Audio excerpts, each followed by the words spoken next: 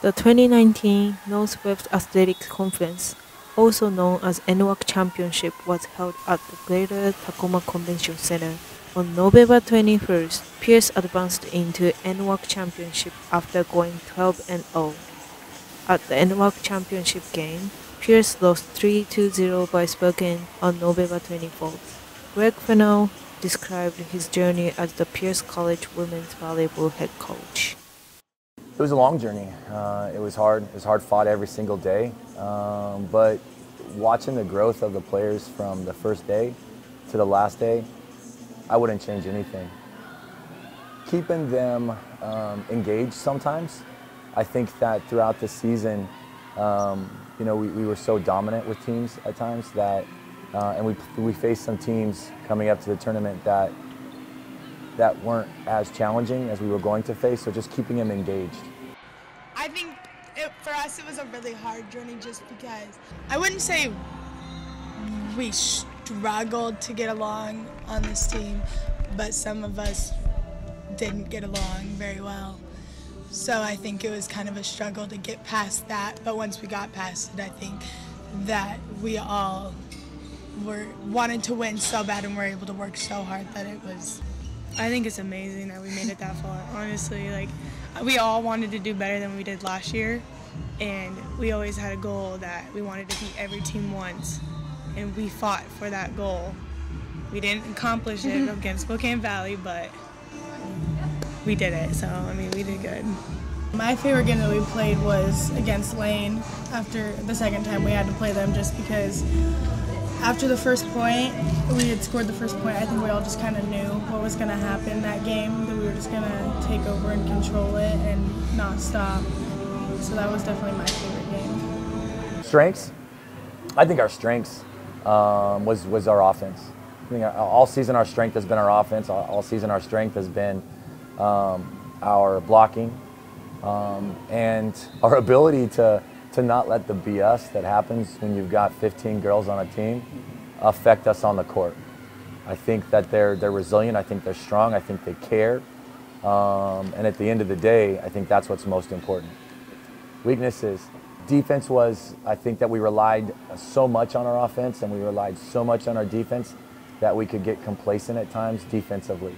And I think in the two matches of the four that we lost, the loss to Spokane and the loss to Lane, I think that our weaknesses were really highlighted and we weren't able to shore those up in those two matches. Louise' defensive specialist mentioned her team's biggest strength was teamwork. Honestly, once we get on that court, we let everything go. We may not like who we're standing next to on that court, but once we're on that court, that's our best friend, and we're going to support her throughout the entire game. The most memorable one was a red card one of our players got, that's two to my right, for looking at an official because he looked at her too long and she just said, "What?" And she got a red card, and that's a minus point for us. But we tell the girls every day that you're going to get 3 to 5 bad calls every match, and the officials aren't perfect by any means. So just go with the flow, but it is what it is. Fennell said the moment that stuck out to him was the second time they played against Lane during the championship. We played them on Friday night at the NWAC Championships, and quite honestly, they humiliated us. And it was just, and it wasn't even on the scoreboard. They beat us like 25-20, 25-22, 25-19. So if you look at us on score, on the box scores, it wasn't bad. We were close, but all in all, it was the way we played was not good. Every single thing that we wanted to work on, it didn't happen. The girls just weren't cohesive. They weren't moving. They weren't flowing, and the things that we wanted to stop them from doing, it just didn't work. And then that knocked us in the losers bracket. We played in the morning against Tacoma, beat them, played in the afternoon against Rogue, beat them, which were two teams that were on a tear through the tournament that were kind of dark horses. And then we got Lane again. And somebody actually asked me when Lane and Spokane were playing, somebody asked me, "Who do you want?" And I said, "I want Lane.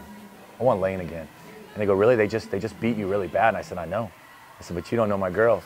I want Lane again. And so that match that we played against Lane, what they did to us doesn't even compare what we did to them. We beat them 25-16 and then 25-11. There was nothing they could do to us. I think that there was no stop. I think if you give us an opportunity and we figure you out, these girls' pride just steps out. What happened the night before wasn't going to happen. And that's actually the most memorable match of the entire season for me was that match, because it was redemption for them. To me, I honestly think it was when we beat Highline this first time we played them here, or I'm sorry, the first time we played them at Highline after they beat us. Just because I personally went in that match kind of scared because they had beat us before, so I was like, oh, I hope they aren't able to do it again. And then when we did it, it was like joy and relief. Felt like a weight lifted off our shoulders. Like, okay, now we know we can do it. Yeah. You know, I like, you know, I mean, being at Pierce is fun, but it's true, I like the players. I like being able to take a player, and I think a lot of coaches miss the boat when they just coach the player and they don't mentor and work with the person that's under the uniform. It's the relationships that you create and the relationships that last forever. That's what I enjoy the most. Players Foster, Louis, and Everly said the friends they made through playing volleyball was their favorite thing. The friends I make, probably. I would say the friends, the memories that we make. I mean, we did it as one, so that's always going to stay with me. I would definitely say the friends too, because I don't always think about like the game. I just think about like, I live with 5 of the other players, so I think a lot about that, just like meeting them and being able to live with them, thinking about that type of memory. And I loved it. I loved every moment of it. And you know, even though we lost in the finals, no one can take away what these girls accomplished. No one can take away, you know, being the only team in Pierce history, out of all the teams in athletic department, to go undefeated back-to-back in conference. We're the only ones. No one can take away, you know, in 2 years, you know, we're 34-8 this year and 33-6 last year. So that's, I mean, no one can take that record away from them. No one can take back-to-back division championships away from them. No one can take away 3rd in the NWAC and 2nd in the NWAC. So I just that, the memories, the moments with the girls, the van rides with the girls, you know, those are the things, the stupid stuff they do, no one can take that stuff away. So it's just fun. Congratulations to the women's volleyball team making the 2nd place at the NWAC Championship 2019.